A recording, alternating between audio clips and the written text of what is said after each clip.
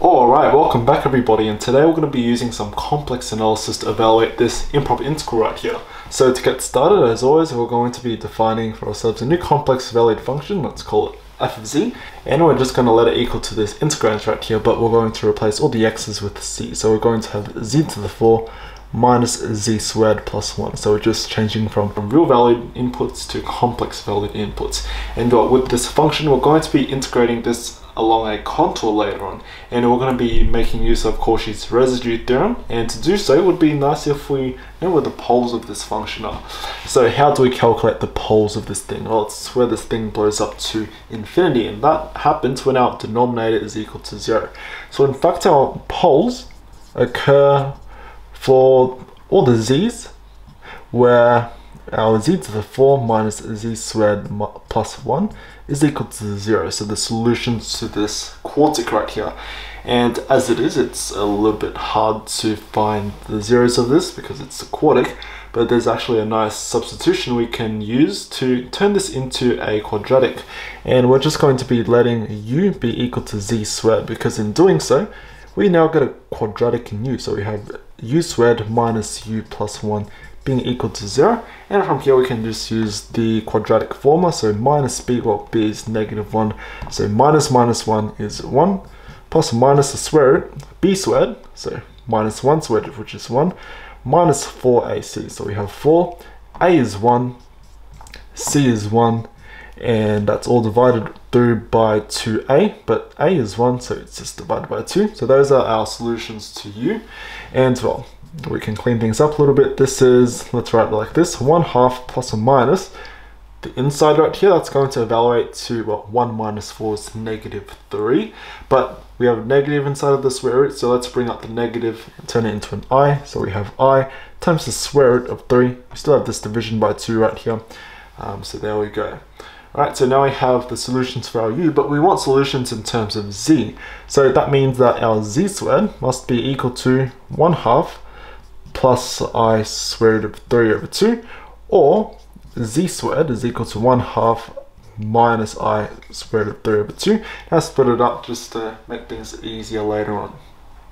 Alright, so now what can we do? I want to turn this into a polar form because we're going to be taking the square root on both sides, and it's a little bit hard doing this in rectangular form. So notice that 1/2, that's exactly the cosine of pi over 3, and 3 over 2, that's the sine of pi over 3. So in fact we can use Euler's formula, and we have e to the I, well, pi over 3, and if you expand it out and all that, this is the complex number you should get. And also the modulus is one, you can check that for yourself, but z squared is nothing other than e to the I pi over 3. Same deal down here. We have a negative, so the conjugate of this, the complex number, so we're going to get the same thing as before, but we're just flipping the argument in here, so minus I pi over 3. Okay, so button in polar form, and now all we have to do is take the square root on both sides. We have to be a little bit careful right here because we're actually going to get two solutions because this is a quadratic.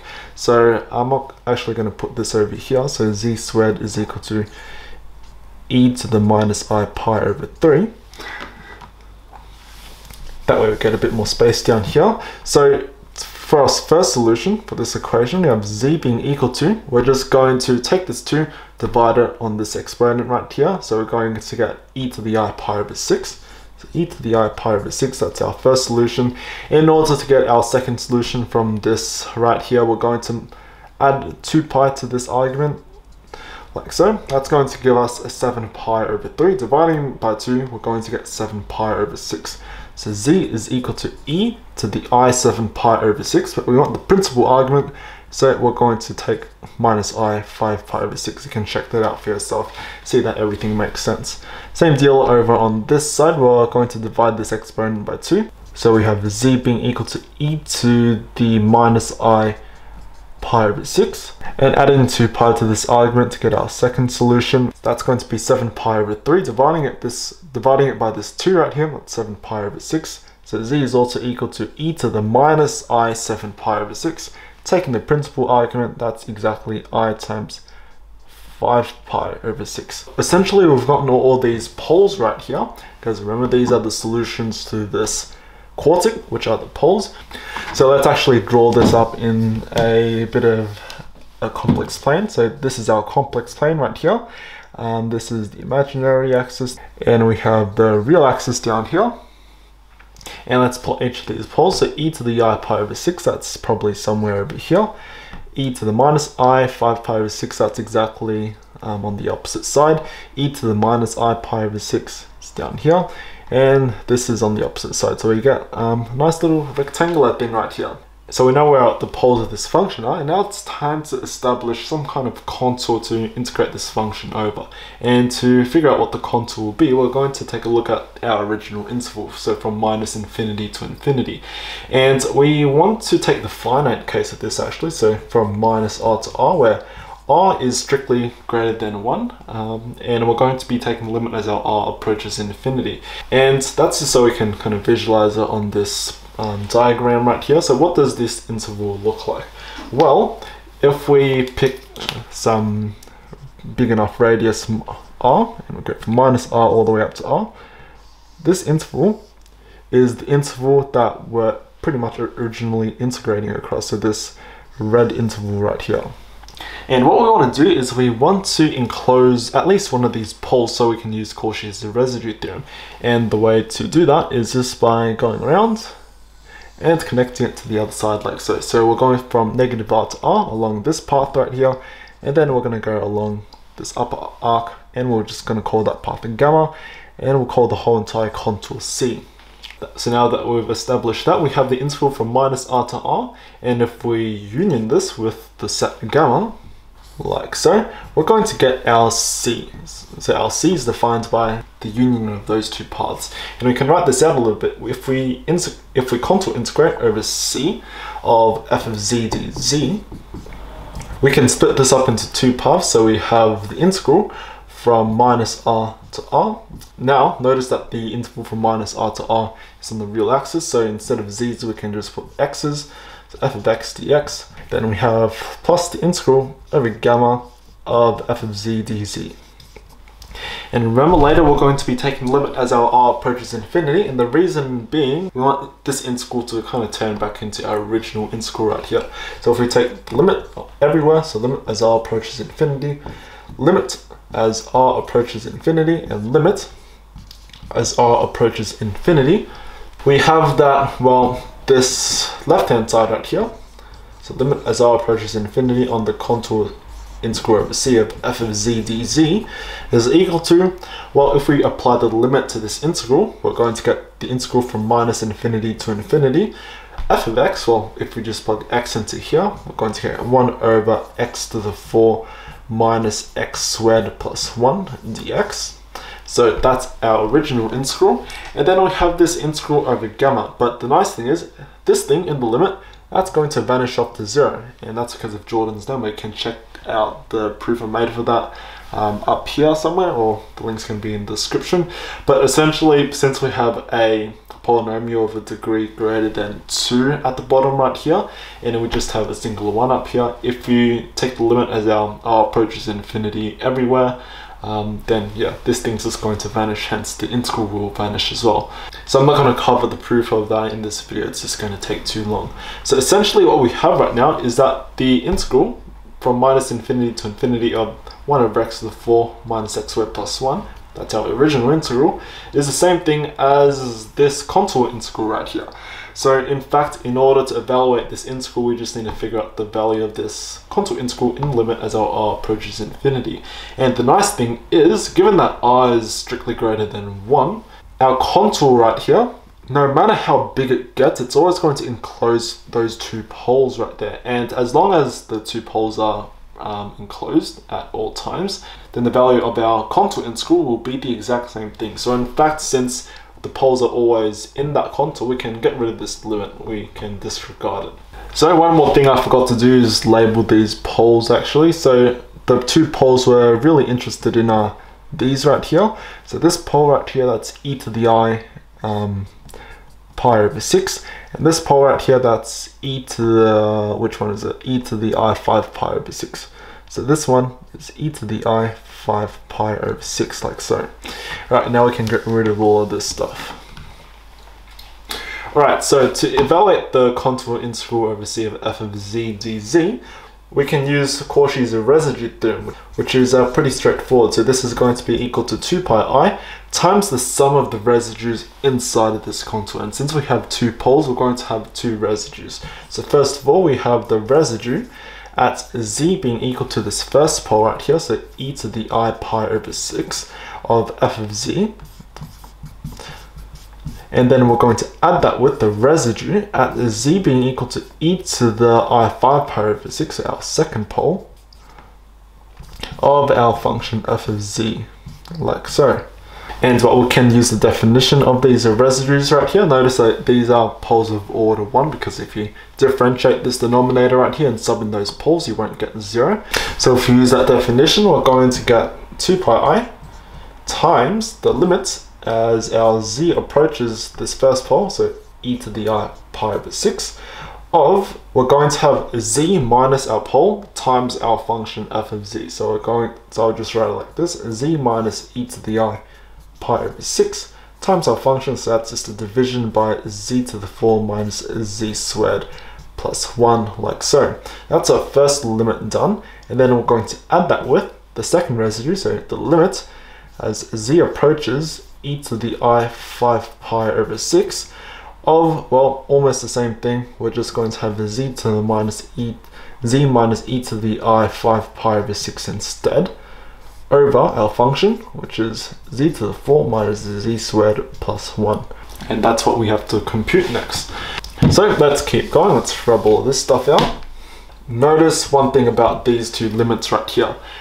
If we plug one of these poles, for example, into our z, we're going to get a 0 at the top right here. But since these poles are solutions to this quartic at the bottom right here, same with this pole over here, we're also going to get a 0 on the denominator. So in fact, if we directly plug z equals to one of these poles into this expression right here, we're going to get 0 divided by 0. So we have to use L'Hopital's rule on both of these limits right here. So if we do that, we're going to get 2 pi I times the limit as z approaches e to the I pi over 6. So that's our first limit. We're going to differentiate the top and differentiate the bottom. Differentiating the top, we're going to get a 1, and then over 4z cubed minus z, actually just 2z, like so, because that's the derivative of the bottom, then plus the limit as z approaches e to the I pi over 5 pi over 6 of derivative of the top, that's just 1, over derivative of the bottom, that's 4z cubed minus z 2z, like so. That's our second limit. Okay, now notice that if we plug each of these poles into these expressions right here, we're not going to blow up or anything, so we can just sub it in. So we don't need to use L'Hopital's rule again. So now we have 2 pi I, and then subbing each of these in, we're going to get 1 over 4, and then e to the I pi over 6, but the whole thing cubed, minus 2 e to the I pi over 6, like so, and then plus 1 over, we have almost the same thing, so 4 e to the I 5 pi over 6 cubed minus 2 e to the I 5 pi over 6. And notice one thing right here, we have a factor of 2 right here, which can cancel out with some things right here. So this is really the same thing as pi times I times 1 over 2 right here, because 4 divided by 2 is 2. Now e to the I pi over 6 to the third power. We can just multiply these powers together to get e to the I pi over 2, and then minus, well, this 2 is going to cancel out over here, so minus e to the I pi over 6 plus 1 over, this 4 is going to cancel out to a 2, and then same deal over here, multiplying these two powers together, we're going to get e to the I 5 pi over 2, and then minus, this 2 is going to cancel out over here, so e to the I 5 pi over 6. Okay, and now notice that this right here, e to the I pi over 2, that's exactly I, because we're just rotating 90 degrees anti-clockwise, and same deal over here, we're going 5 pi over 2, so a full revolution is 4 pi over 2, and then we're going an extra quarter turn, so that's also equal to I.